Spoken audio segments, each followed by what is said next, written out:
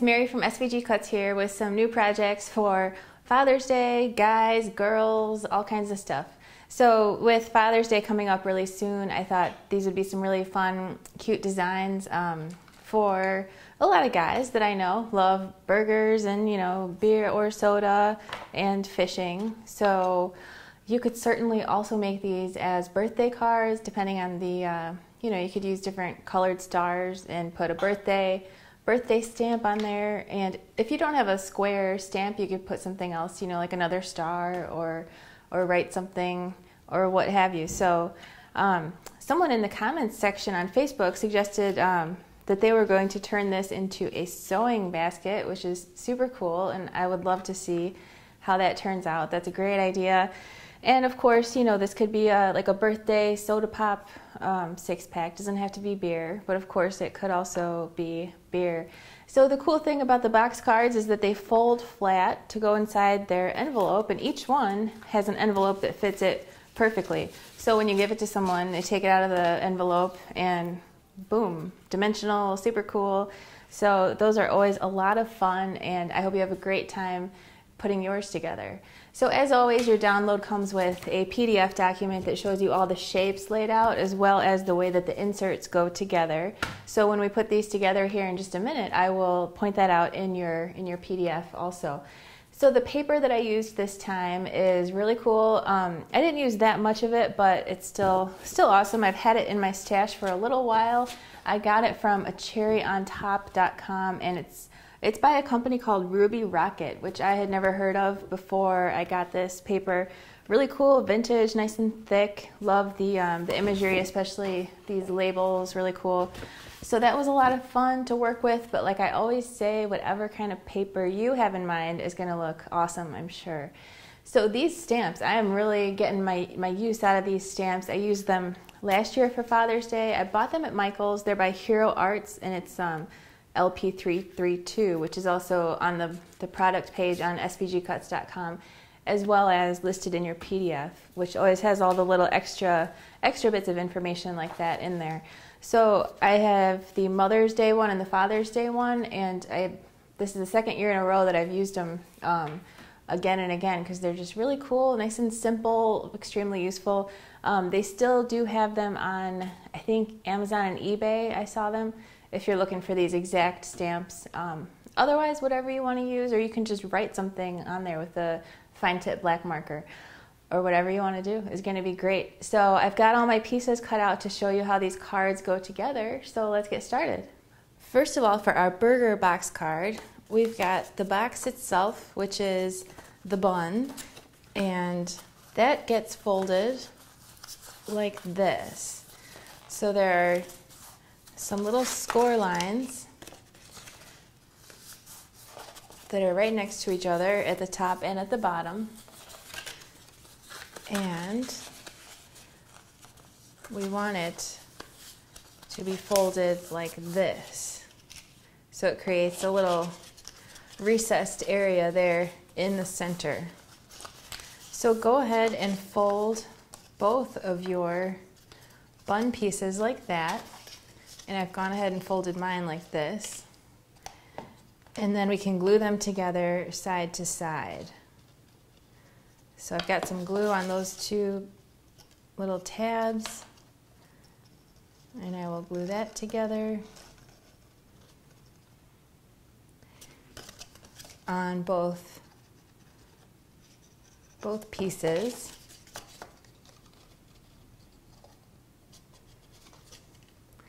And then we can go ahead and put our little burger parts together. So you have 3 pieces that look like this, which is the patty down there, and you fold it over and you glue your cheese right onto that. And you can go ahead and glue that at the bottom, right in the center, right up against the bottom. And then there are 3 pieces that look like this, which is the tomato down here. You fold the top over, glue your lettuce onto it, and then glue your little onion in place. And I always love to ink the edges of all my shapes. I did not do that for the ones that I have here in my hand. but on my original card, I inked the edges of each shape. So for example, around the edge of the green, I would ink it with some green. Around the edge of the orange, I inked it with some darker orange.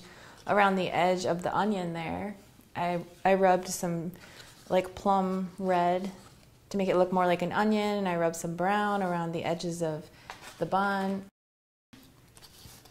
So go ahead and put these three on the three sides of your burger, and then on the very back you can glue your little rectangle. If you have a stamped sentiment or you want to write something on there, you can do that. And then once you've got all three sides of your burger, as you can see in your PDF document up here at the top for this box card, just like all the other box cards, I have the embellishment layouts laid out, so 1, 2, and 3. And you don't have to do it exactly like I've done it. I think it still looks cool if you want to change it up a little bit. The stars don't even have to be centered or the same way. It kind of looks cool if they're off center and turned a little bit. So once you've got your 3 inserts glued together how you want, and you are all ready to glue them in with the back facing away from you, you want to glue number 1 right onto the inside. So I folded those tabs towards myself and put some glue on them, and that's just going to sit right inside the top. Nice and perpendicular, lots of right angles going on in there. And before it's completely dry, you want to fold it carefully back and forth to make sure it's nice and going to lay down flat. Then you can do the same thing with insert number 2. I've got those tabs folded towards me with some glue on them, and that's just going to sit right on the inside. So the tabs are flush with the bottom and with the piece in front of it. So it just sits right inside. Then for insert number 3, I've got the tabs folded away from me, and I'm going to set that right inside with the back of the tabs flush with the back of the box and the bottom flush with that little lip down there in the bottom. So there are my fun inserts, and yours will look like this. So to get these little sesame seeds, I took this white gel pen, which I got at the craft store. I got it at Michael's. I've gotten them, I have several. I've gotten them all over the place. But I just made some little ovals, kind of spaced out, twisted and turned in little different directions. And it looks super cute. Oops, that one's a little messed up, but you get the idea if you would like to do that too. So when this box card is folded flat, it kind of is a little large. So I had to break the envelope apart into 2 pieces. So this is envelope 1. You want to flip that over. The top and the bottom are the same, and then these 2 sides are also the same. So to glue that together, you just want to glue the side here right onto the side on the inside, and do the same thing on the other side. Glue that into place. So that creates the envelope, starting to look more like what you're used to for an envelope. Then you can go ahead and put some glue on the bottom. This is how I like to glue the bottom onto the sides. And my sides are a little bit off, so the corners are a little unhappy, but you get the idea. So there's your envelope. You can put your card inside, close it up, and there you go. Next, for our 6-pack box card, I went ahead and glued my panels onto my 2 main parts of the carton. So there's some circular panels and some funny shaped panels, which mine happen to be red. So this is how it looks. This is the front, then the next side, then the back, and then the other side. So we can go ahead and glue our little banner into place. And I went ahead and stamped the sentiment that I wanted on there, which is super cute. We can, if you have some dimensional dots or zots or pop dots, that looks really cute underneath this little top banner. And then we can put some glue on the side tab and glue that into place. And close it up by doing the same thing on the other side. And then for our inserts, once again in your PDF document, it shows the way that they're laid out, 1, 2, and 3. Pretty straightforward, and I went ahead and glued my bottles as well as the bottle caps, the neck labels, and the labels into place. 1 and 3 look the same, and then insert number 2 looks like this. And you just want to fold that over and glue that right into place. So to glue these into place, I'm going to fold these tabs toward me on insert number 1. And I want to glue that right inside with the front of the tab flush with the front of the box so that it's just right underneath the top of the carton there. And then for insert number 2, I'm going to fold these tabs towards me, put some glue on them, and glue these guys right into place. And you want that tab to be lined up with the pointy side of the carton there. It lines up just right. And before it's totally dry, let's give it a quick, gentle fold back and forth to make sure that it's going to fold flat. And then for insert number 3, I've got the tabs folded away from me.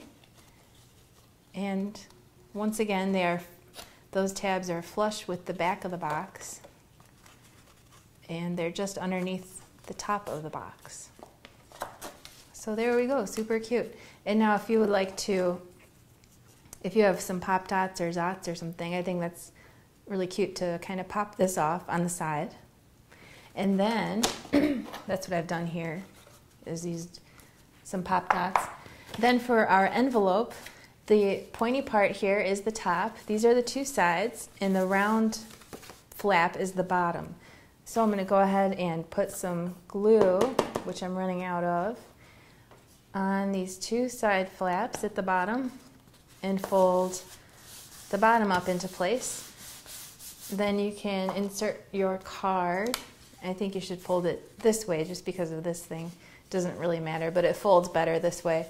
You can slide that right in and close it up, seal it up however you want. Finally, for our tackle box card, I've got these 2 main pieces here, and I went ahead and folded this top part over, and I creased up here in 1, 2, 3, 4 spots, as well as like this. And I went ahead and glued these panels into place. And as you can see, this kind of has 2 little cutouts underneath where these kind of aim towards, which looks similar to over here.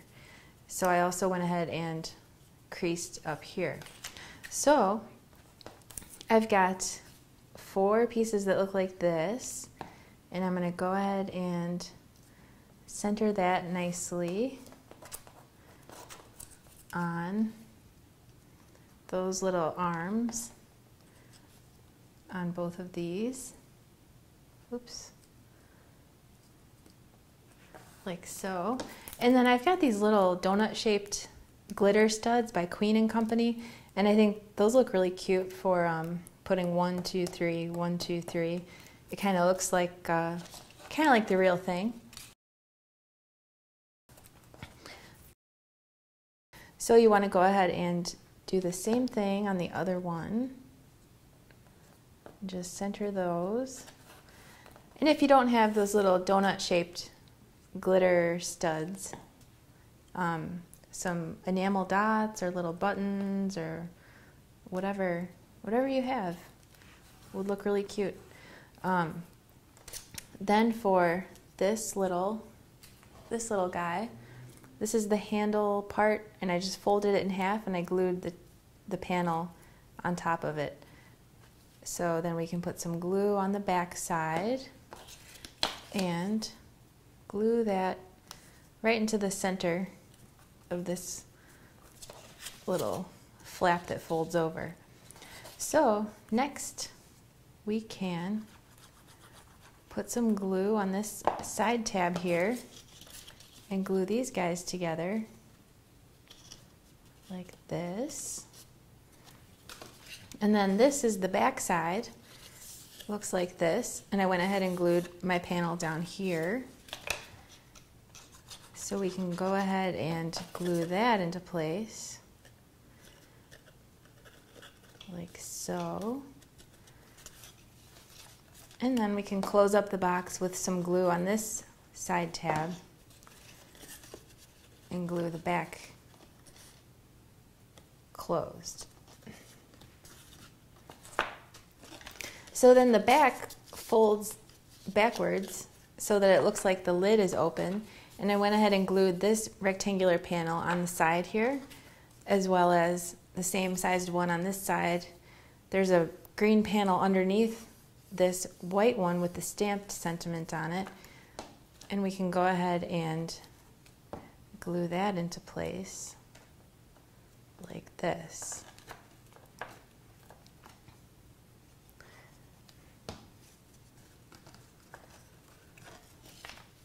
So that just forms a little box shape that hangs off the back, hinged, so it looks like a little lid, like it's open.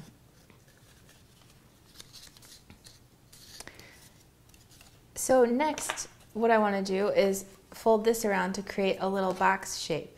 So I'm going to put some glue on this little small tab and glue that right into place so that the top is even, so that it's all even up there. And I will do the same thing on the other side. Close this up to create a little box. So the next thing I'm going to do is glue the front of my top drawer into place. So that's a green piece that looks like this, and I put a little skinny panel here as well as this shiny oval with the hook on it. So what we're going to do is just glue that right onto the front. So to do that, I can put some glue on this little rectangle and glue this right on top with the top of it flush with the top of the piece behind it. And then the same thing right here with this guy. So that creates a cute little drawer with some little compartments in it. So it really looks like a tackle box. So if you take a look in your PDF, it shows you the top drawer here. And I'm going to go ahead and glue that little worm back there, which is, it doesn't really matter which color you want. There's a couple different worms included in your download. So I'm going to glue that behind it right there. And once again, I used these same little glitter studs for a lot of the lures. They're sticky, so I put some of them behind them to look like a loopable thing you can tie fishing line onto, or as the eye. So then for the back of the top drawer, that one's probably got the most little embellishments on it. So what I did is, okay, this is how it cuts out, and that's how it's going to get glued on, just like we did before. So we can go ahead and glue that into place with some glue on. I'm going to fold my lid out of the way there and glue this right into place with the top of it flush. And some glue back here with that top corner meeting up right there. And glue that into place. So next, if you would like, you can see the way that the back of the top drawer is laid out there. I went ahead and glued the white part onto my bobber, so we can put some glue on that and glue that into place, as well as this cute little guy. If you have a marker, you can just draw a little dot for his little eyeball there and glue that into place. And then for this guy, I took some tulle. I have a little tiny piece of orange tulle, which I happened to buy at Michael's. They have a bunch of different colors of tulle. So what I want to do is, I have these sticky squares, which I'm going to use to glue the tulle into place. I'm going to fold it up, and then I'm going to trim away a little bit of it. And then I'm going to carefully cut these little finger-like pieces into thinner parts. I originally wanted this to be thinner, but then my cutting machine was kind of like, "Ooh, that's a little too thin there, Mare." So then you can go ahead and glue this guy right into place on the back.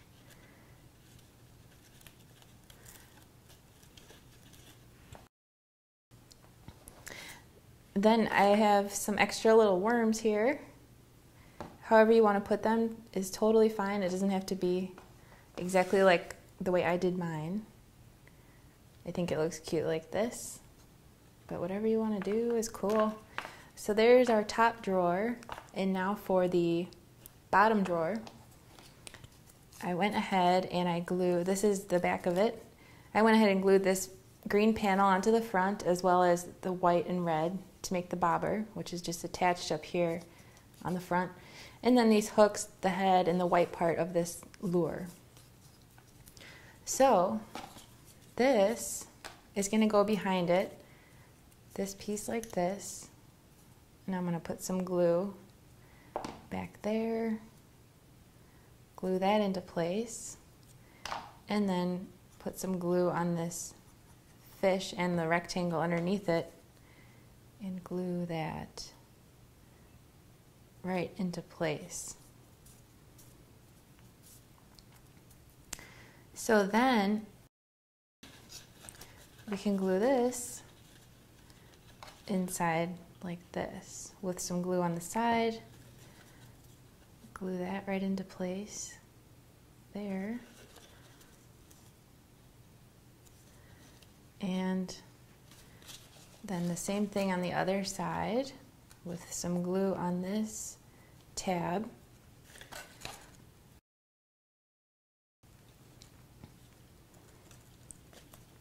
Like this.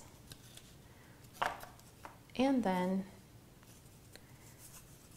we can, this worm, I'm going to glue the worm on after I put this in place. So this is the back side of that drawer. So we want to glue the side into place on both sides.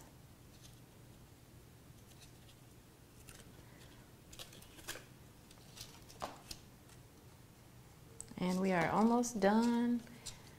Just gotta get my worm in place and then put my insert in. So then you can go ahead and you can leave that background worm, you can leave it how it is, or you could put you could glue this worm back there if you would like. Oh, I forgot to glue. I did forget to glue this, the back of this little compartment into place. So we just want that to, you just want some glue on that, and then you want to fold it back and forth to make sure that it's centered nicely and that it's going to fold flat. So once the back of that little compartment is glued into the bottom drawer there, you've got a couple leftover worms. You can put them wherever you think looks cute. And then for our insert, again in your PDF you can see how it looks with the two lures and this little spool. So I went ahead and glued this and this on. And then for this guy, I think it looks nice if you've got some pop dots or Zots. If you put 3 of them on and actually double them up, I think that looks cool. That's what I did. So I put 3 of these. These are called Zots by ThermoWeb. I use them all the time for dimension.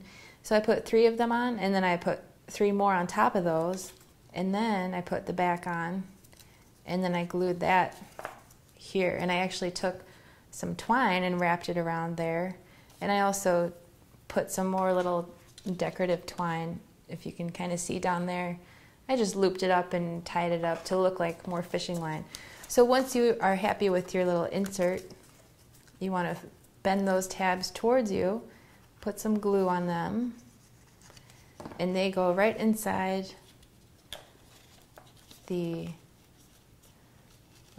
here. And they're flush with the front of the box. And before it's completely dry, you want to fold it both ways to make sure it's going to fold flat nicely.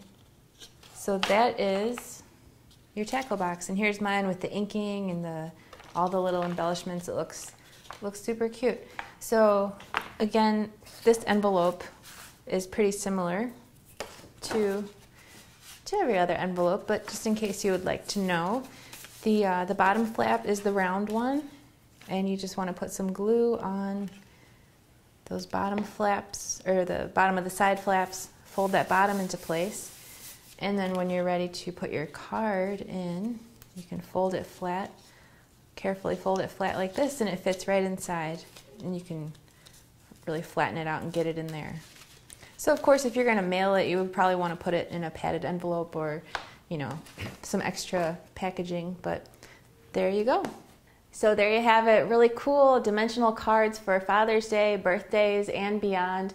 I hope you have a great time making them, and if you do, as usual, I would love to see a picture on Facebook or put it on your blog and then pin it on Pinterest. Upload it to Instagram and do, you know, at SVG Cuts, or if you pin it on Pinterest, do like hashtag SVG Cuts. That just makes it easier for me to find it so I can see your amazing project. So thanks for watching. I'll catch you next time, and happy crafting.